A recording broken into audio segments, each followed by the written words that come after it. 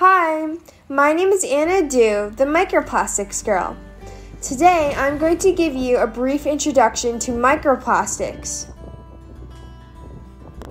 Here at the ocean, a lot of plastics with very low density that float on the surface of the ocean have accumulated along the shoreline.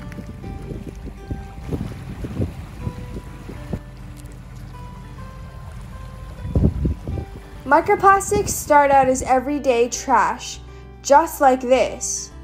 And when you throw this trash away, although some of it does get recycled, a lot of it ends up in landfills.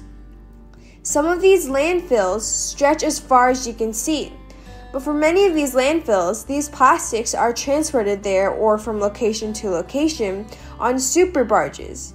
On these giant landfill barges that go from rivers to oceans all around the world. And sometimes they can lose trash overboard. And yet other plastic trash finds its way to our rivers and oceans all on its own. Did you know, for instance, that washing polyester clothes is a major source of microplastic fibers?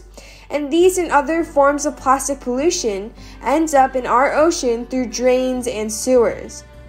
These particles break down into smaller and smaller pieces until they're so small, these microplastics are indistinguishable from the tiny life we call zooplankton and phytoplankton that are found throughout the ocean and form the basis of our entire food chain.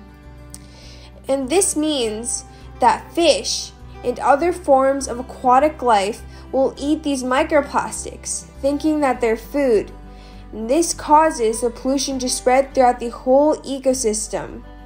It rapidly moves throughout the entire ocean and ultimately ends up in terrestrial food sources as well as spreads throughout the entire planet, creating potential health dangers for animals and humans alike.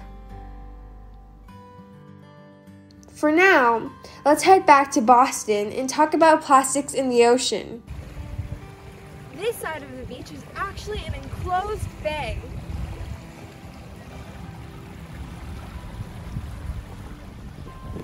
Let's take a look underwater.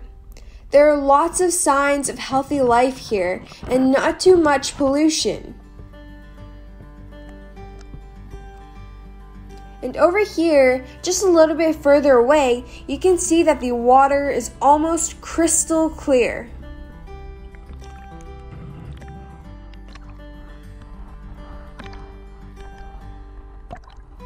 This side of the beach, just a couple hundred feet away, is directly connected to the ocean, and you can see that things are pretty different here. On this side, you can see plenty of life in the forms of barnacles, seaweed, mussels, and clams. But just below the surface, it's sort of a different story. Here, there's some pretty clear evidence that the water is far more polluted.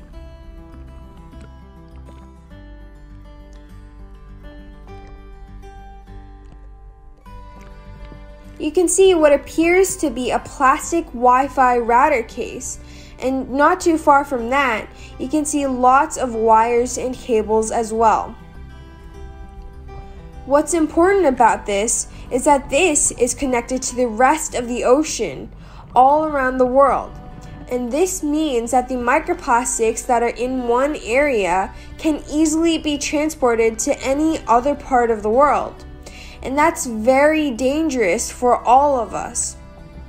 But fortunately, there are many ways that we can begin to fix this problem.